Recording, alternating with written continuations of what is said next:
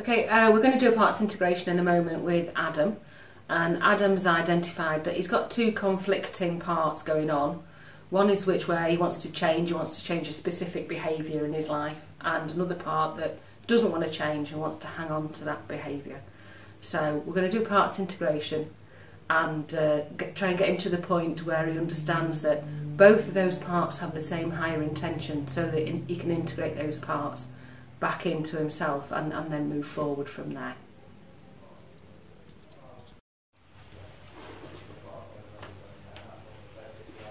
You okay?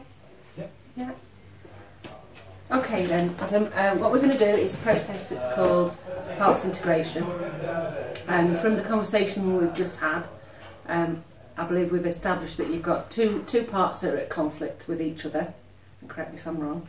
So you've got a part that wants to change and a part that doesn't want to change, that wants to stay the same. Yeah. Yeah. Okay. So what I'd like to do now is I'd like to talk to the part of you that doesn't want to change, and I'd like to ask that part to come out and stand on either one of your hands. So which one of your hands would you prefer? On that hand. Okay. So that's it, just position your hand like that. That's it. Okay. So ask that part of you that doesn't want to change to come and stand out on your hand. Does it want to stand at the front, the middle, or the back of your hand? Middle. In the middle. And does that part look, sound, or feel like anyone you know? I just envision myself. It's yourself, okay? And at what age? Right now. Right now, it's yourself right now, okay? So now, if we can talk to the part of you that does want to change, and if you can ask that part of you to come out on this hand. That's right. That's right. So does it want to stand in the front, the middle, or the back of your hand? Middle. In the middle. And who's that part represent? Does it look, sound, or feel like anyone you know? It looks exactly like that person. Exactly like that person, at the same age. Mm-hmm. Okay. Okay. So if you just focus all your attention inside, and if we start first to talk to the part of you that doesn't want to change, for what purpose? Confidence. To know that I can be that person. Confidence. What's the purpose of confidence? To get me through life. So okay, that's good. So to get you through life, what's the purpose of getting yourself through life? That's the question, isn't it? I guess to be happy. Happy for what purpose? Because it's better than sadness. Better for what purpose? It's a more enjoyable state. Enjoyable for what purpose?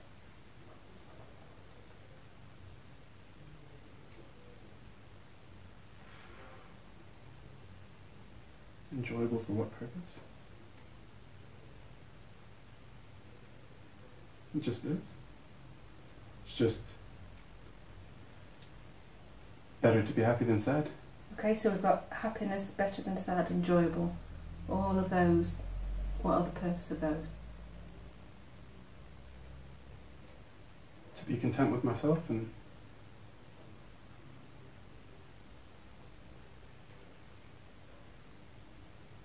yeah, to be content. And the purpose of being content? To accept myself, that's really what it is. To accept yourself for what purpose? So I can live with myself. Okay, that's good. So you've got content, accept yourself, live with yourself for what purpose? So I can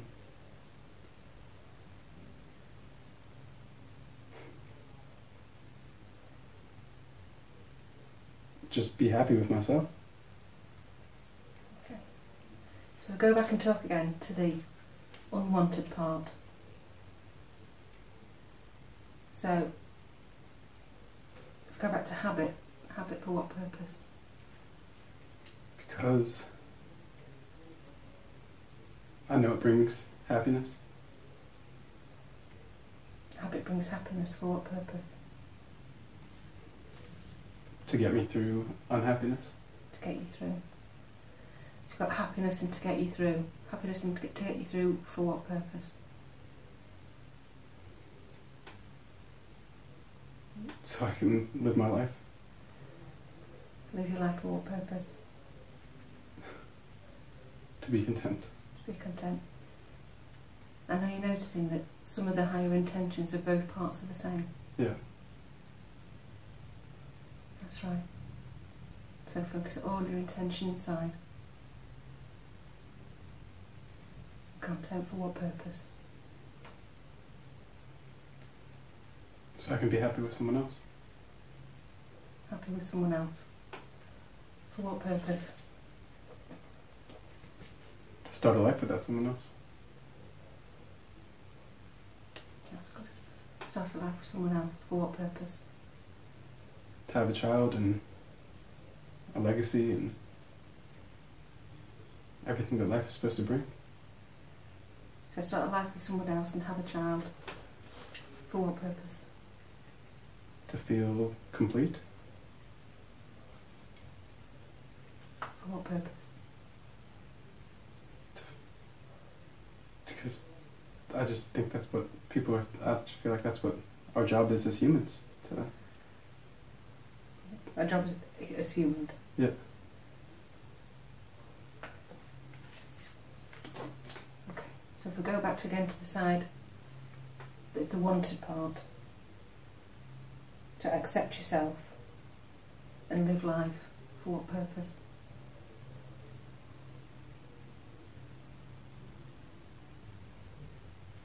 And allow those two parts to integrate and take the learnings that they have for you inside and integrate them into the larger whole. That's right. And any other parts that are in conflict with, that want to join this integration, allow them to join. Say it out loud. Any other parts? Yeah, oh no. Yeah, Me? if you want to say it out loud, yeah. Yeah, definitely realizing that a lot of it has to do with part of me wants to be happy and part of me doesn't think I can't be happy. Okay.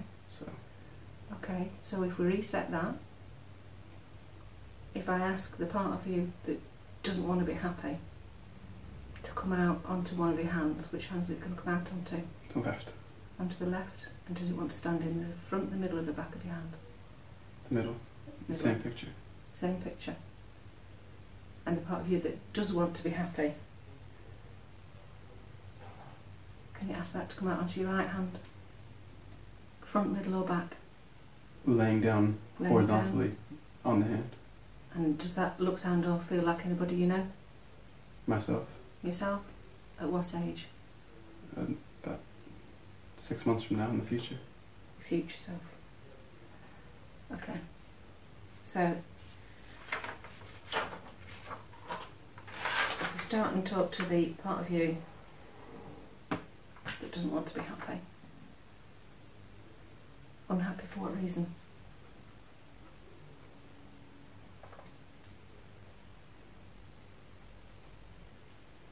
For what purpose? Unhappy.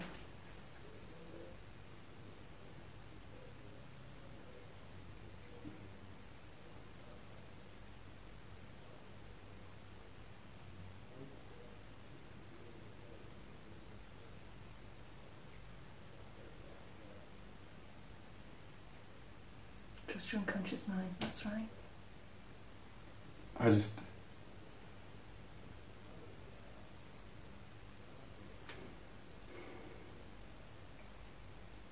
A lot of the reasons, I don't know if I feel comfortable sharing on video for why. Okay, just go with what you're comfortable with.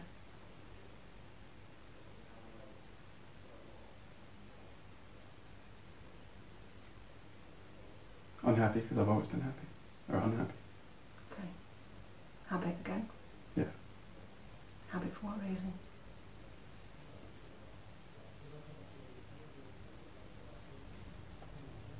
Because I know it stops the unhappiness. So, are you saying that the The habit protects you? Yeah. Protection for what reason? Stay safe and comfortable.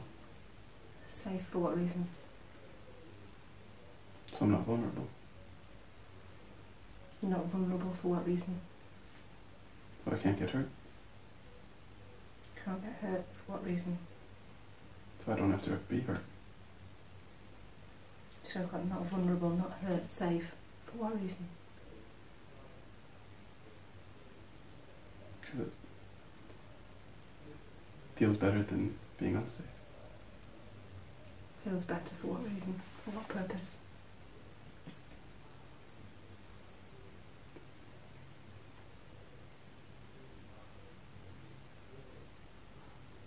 It just does. Okay, and have you noticed that now this partner's joined us, your hands are actually closer together than they were before? You've not done that on purpose, have you? No. Are you sure? Positive. Promise? Promise. Okay. So, let's go and talk for a moment to the part of you that does want to be happy. Happy for what purpose? To experience it. Experience for what purpose? Because happiness sounds good. Good for what purpose?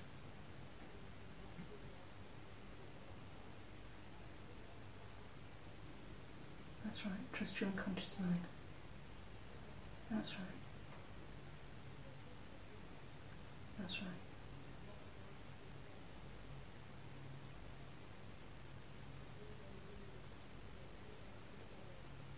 Just to be happy. To be safe. Safe for what purpose?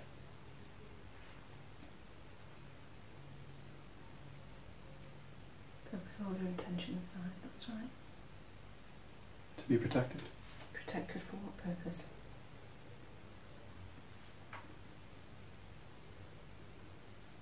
To guard myself. Guarded for what purpose? So no one can see. For what purpose? Because if they did, they might not like it. For what purpose?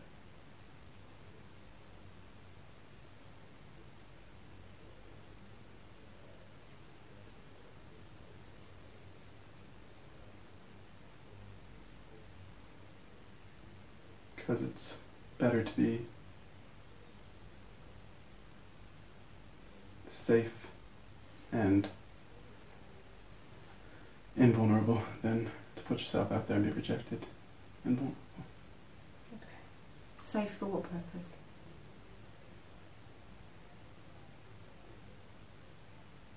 Because it's better than being unsafe. It's just people like being safe. Like being safe. Like being safe. What's the intention of liking being safe? All your attention inside. That's right. That's right. Allow the parts to come together only as fast as your unconscious mind wants to do so now. That's right.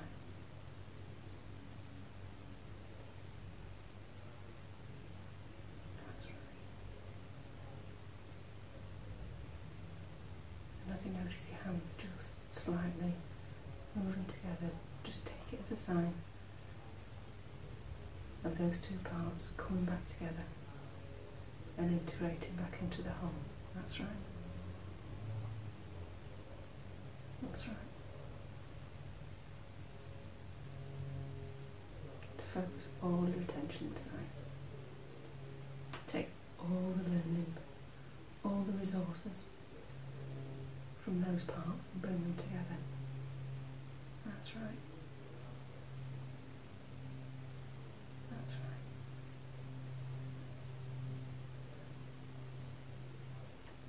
That's right.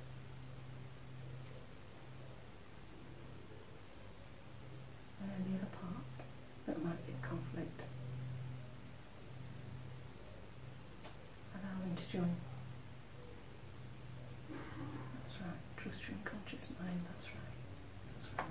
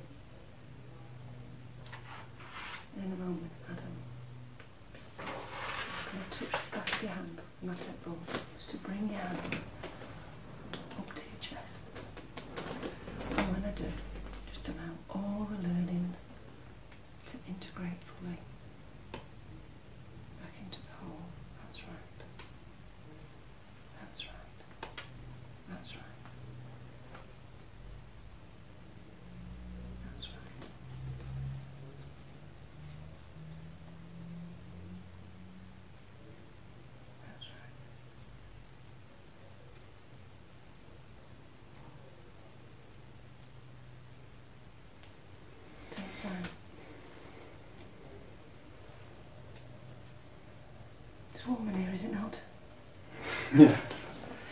So, when you think in the future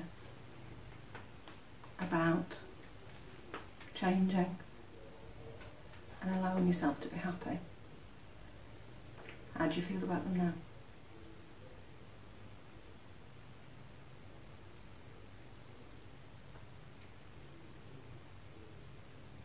Take your time.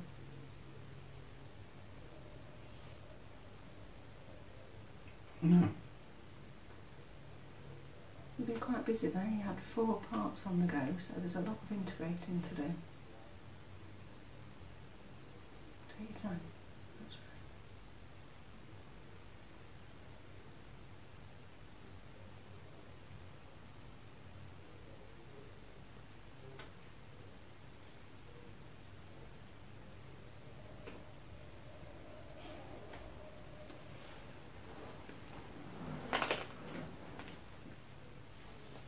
How are you doing?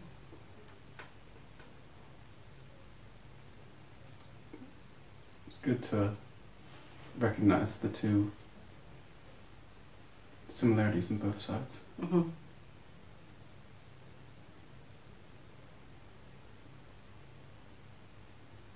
Definitely both sides come from wanting to be happy but not thinking that I can. Mm. And finding ways that make me happy finding ways that make me happy without putting myself at risk. Yeah. Yeah, that they both have the same higher intention for you, even though their actions are different. Yeah. Yeah. How are you feeling? A bit spacey. Okay. Okay. Definitely a bit spacey. Yeah, you've had a lot of integration going on there, and the integration process may carry on through the rest of the day or overnight. We're around today and tomorrow. So if there's anything you want to go over or chat about, just find somebody who can find us and we'll come chat to you. And just be kind to yourself and let it carry on. Sometimes people go, bang, I'm integrated, there we go. And sometimes you've sort of done it twice over with more parts coming in. So. And it's been quite a split for a while now. Mm-hmm.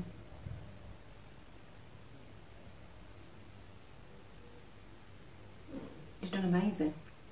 And you see there just a minute ago with Anne working with Adam, a great demonstration of how parts integration is unique to an individual. In that example, you quite clearly see where other parts are coming into play, different from what we'd intended to start with, and also a clear demonstration of where sensory acuity comes into play, of understanding when integration is taking place. And although in the process we identify the hands coming together, that in reality you're working with the individual and using a lot of other cues. So Ant was able to step in and initiate that integration at a time that was right for Adam, and allow the process to complete. So I think a great example of how processes are unique to an individual.